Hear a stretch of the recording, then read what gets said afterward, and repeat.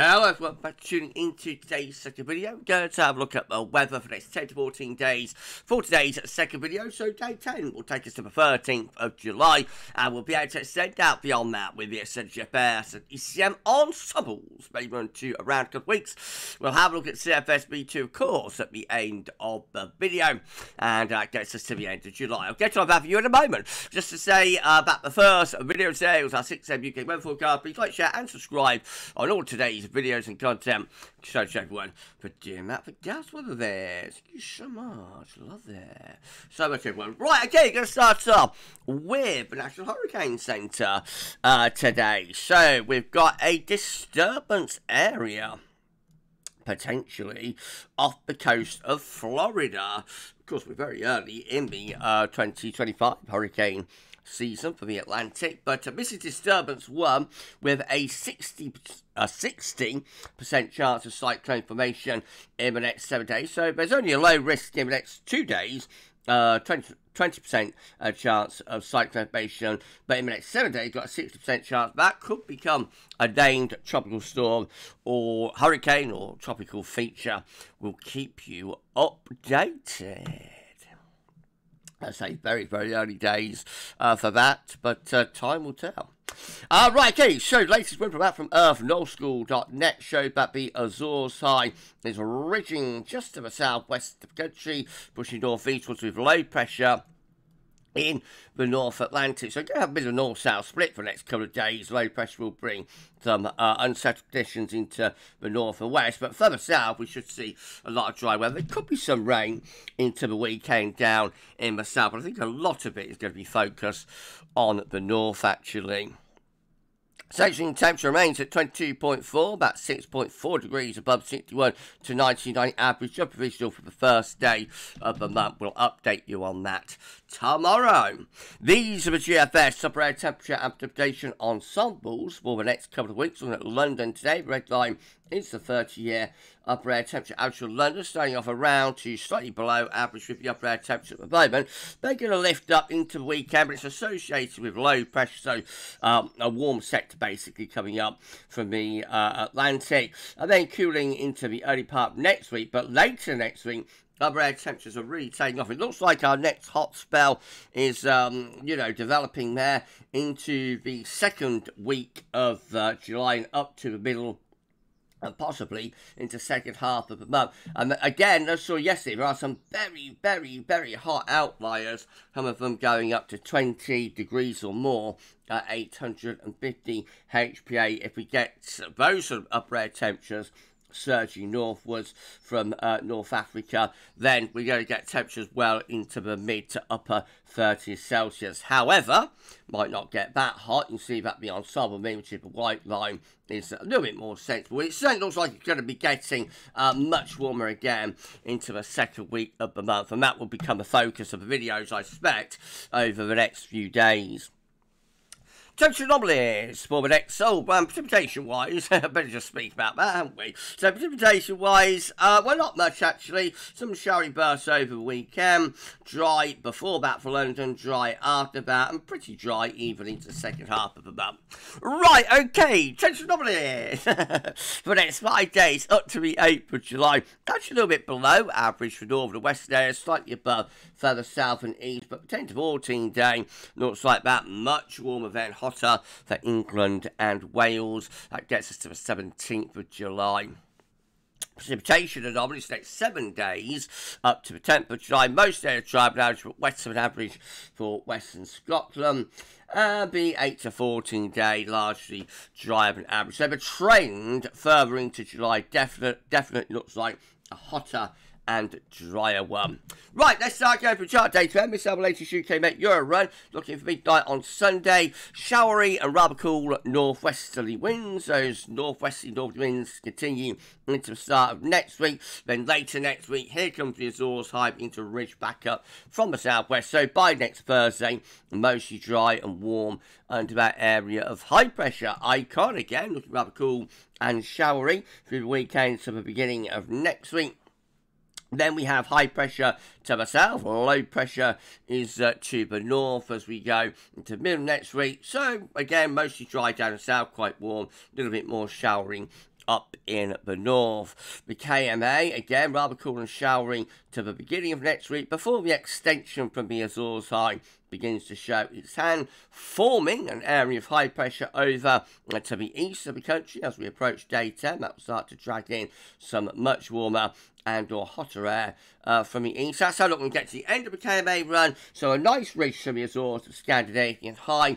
That is summer back big time into the middle part of July. That'll be mostly dry, very warm, possibly hot, and settled conditions there with that large reach from the Azores to Scandinavia. And then the GFS midnight run, again, it's a little bit cool and showery for the early part of next week before high pressure strengthens. For the middle part of next week, bring a lot of dry and warm weather. Check this out on the extreme left of the chart and screen as you're looking at it. That could well be the feature we started this video talking about off the coast of Florida, possible tropical development. That looks suspiciously like a tropical development in the North Atlantic there by the 11th of July. So, well, the effect of that is kind of weaken the ridge, really. So as we go toward day 10, we're in a westerly flow, a little bit on the showery side. And then high pressure again builds up from the south as we go to day 10, bring a lot of dry and warm weather with it. That's how we look as we get to the 19th of July, as well as we go to today's GFS run. Again, high pressure just centred out to west. A lot of dry and warm weather on offer there with shorter showering interruptions. This is the 6M by comparison. Again, rather cool and showery through the early part of next week. Then the Azores high strengthening as we go to the second half next week. Bring a return of mostly dry and warm weather. Weakens a little bit around day 10 and 11. A little bit cooler, a little bit more showery then. And then high pressure really strengthens into the second half of the month. A big high pressure over and to the east country, pulling up a southerly southeast wind, turning hot then into second half of the month. Check out the upper air temperatures with GFS 6Z by the end of it, by the 19th of July, plus 20 Celsius iceberg is pushing northwards, and yes, that could deliver temperatures into the mid to upper 30 Celsius. Bear in mind that's 2 weeks away though, so it's a really long way out, may not verify. But as you see from the ensemble graph there are several ensemble members of the GFS suite going for that kind of level of heat. Well, if you enjoyed the video, please like, share and subscribe. Thank you so much everyone for doing that. Drop a comment and let us know what you think about this and all of our videos and content. And don't forget to tell friends about GavsWeatherVids. Get subscribed to. Thanks so much everyone for doing that. We need to put around 60 subscribers, I think it is, to get ourselves to 20.5k. So if you could give us a sub, that'd be awesome. Thanks so much everyone. Right, GM again with a northwesterly flow on Sunday.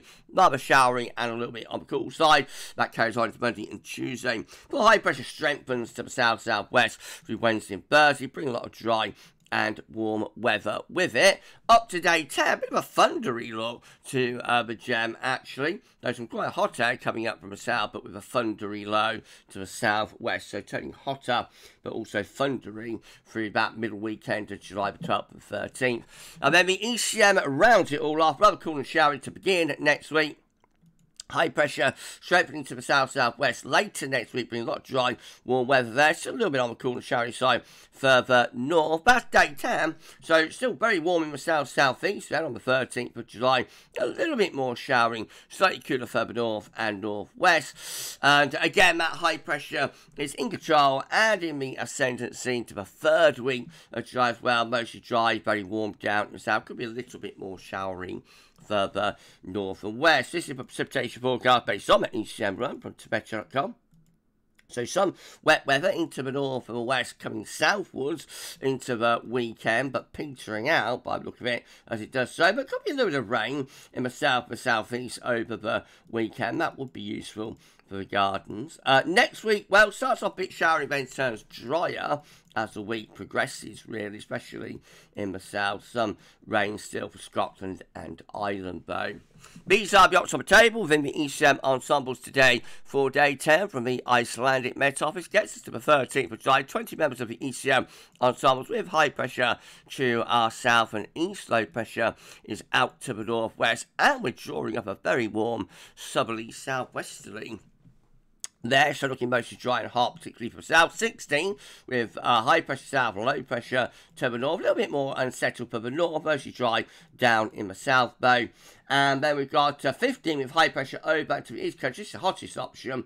This will be bringing the wind up from a southerly southeasterly direction. So that's the most settled and hottest option. Could be really quite hot with that. In 2 weeks' time, these are the options that we've got. Gets us to the 18th of July.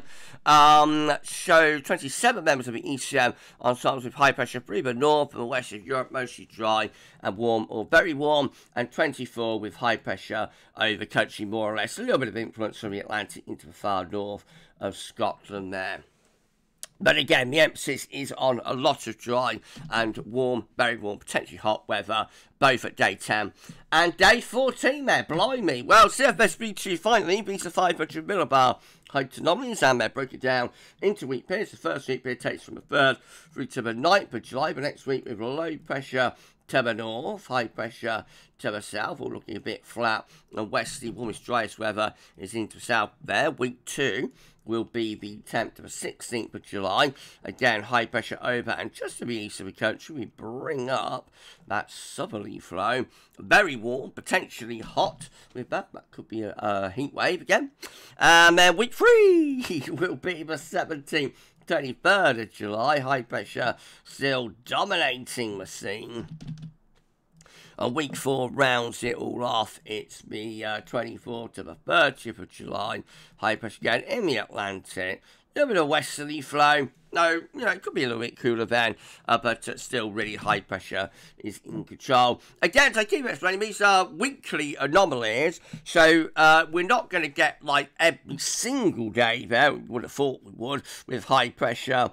There will be day-to-day variation, but when you average out the anomaly for the week and then, multiply that by 4, then that's how it comes out with a lot of high pressure. So it does look as though this July is setting up to be a very anti-cyclonic one, warm and dry overall. But as ever, we'll see.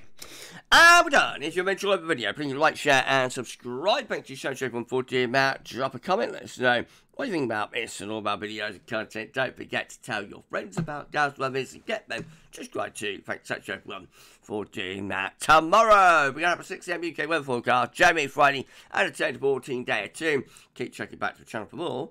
For this one though, that's all now. And thanks for watching.